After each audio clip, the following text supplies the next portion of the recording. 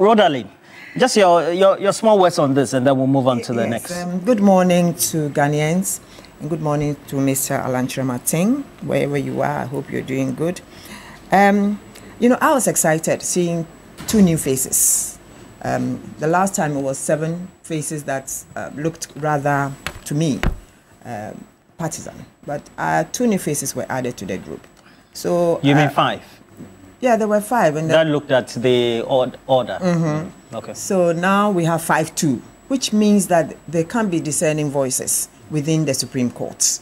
And that advises me to say that we should be asking the Chief Justice, with all humility, to start using the automated technological system of empaneling judges and also fixing up cases.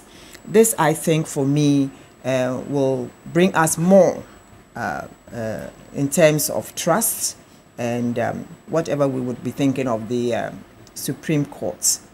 I don't know, but somehow we've not read the reasons given by the various judges. So it's very difficult to actually discuss this issue. But I am excited that at least there were some discerning voices, and I would love to read those ones.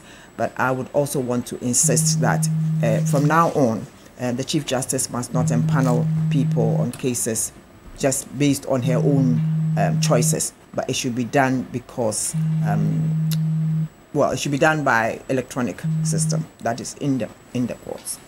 All right. Rodalyn, going and taking a cue from where Beatrice left off will mean that the Electoral Commission then is up against the stakes in terms of public opinion. And should we be concerned about that? We should be concerned. Views out there is that the Electoral Commission is at the beck and call of the ruling party. And that is not a good thing. Madam Jean Mensah must be told in the face that she holds the key to peace in this country by doing the right thing. She should do the right thing. She should make sure that we have a free, fair, and transparent election. Asking CSOs not to come or whatever is, I don't know. I ask myself, why is she stopping people from going to observe? Because these are the people who go to see things, come and tell us. You know, we don't expect your people to come and tell us because we don't trust them. So no matter how small a CSO is, if they have written for accreditation to observe the elections, I think they should be given observer status. At the end of it, Jean Mensah has not shown Ghanaians this whole thing about her being trustworthy. Like Beatrice said, for the first time, as I sit here, I don't know the results of the 2020 elections because there were about so many figures coming out. And for me, that is not good enough.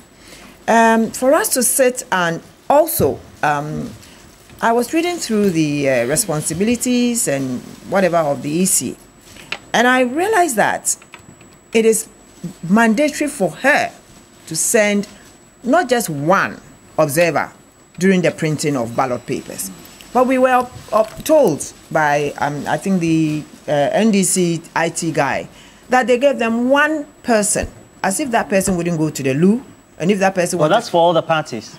Well, but it works for all the parties. The Electoral Commission said it works for all the parties. Yeah, but now they've made it 2. Why? It's always been 2. That's the convention. It's always been 2. So why even think about it at all that you should give them 1? They will not wee-wee. They will not eat. You know, if you're doing things to help the ruling party, please use sense, common sense. Are you making a claim? I'm making that a claim. The actions of the Electoral Commission is aiding the NPP to stick on to power. That condoning and conniving. Conniving and condoning. Madam Rodalyn, is that what you are claiming? That is what I am saying.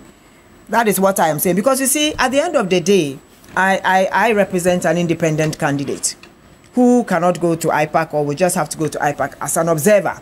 And I can tell you that this particular independent candidate has gone around the country, has more following than those parties that we would call other parties that are sitting there making laws for us to go into this election or giving out their ideas. You understand? So I wouldn't understand why there are the EC itself knows that some of the parties that are in IPAC, for instance, do not deserve to be there. If you follow the rules and regulations governing political parties and how they get to be in IPAC, come on.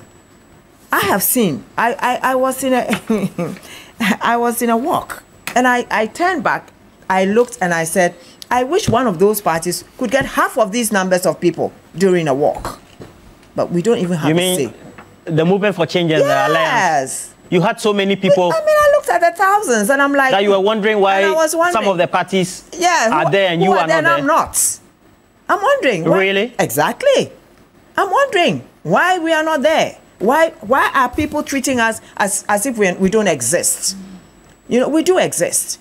So for me, the public trust is very important on the Electoral Commission. And she must live above all the noises that are coming from the general public. That she's not being fair, and she seems to have an agenda to rig this election for the MPP, which is wrong. It's terribly unpalatable for most of us. We don't want to hear that, because we want everybody to accept the elections, to accept the results that she will be churning out in December. We want to be able to accept that. We don't want a situation where we will go to court, because no one is going to go to court. Okay. We won't go to court because we can't go for 7-0 or 9-0 or 12-0, because some people will just be put there to say I, and that's it. We won't do that. So for me, I think that they must give a hearing to the CSOs that have been asked not to come again or not to observe. They should be allowed to observe.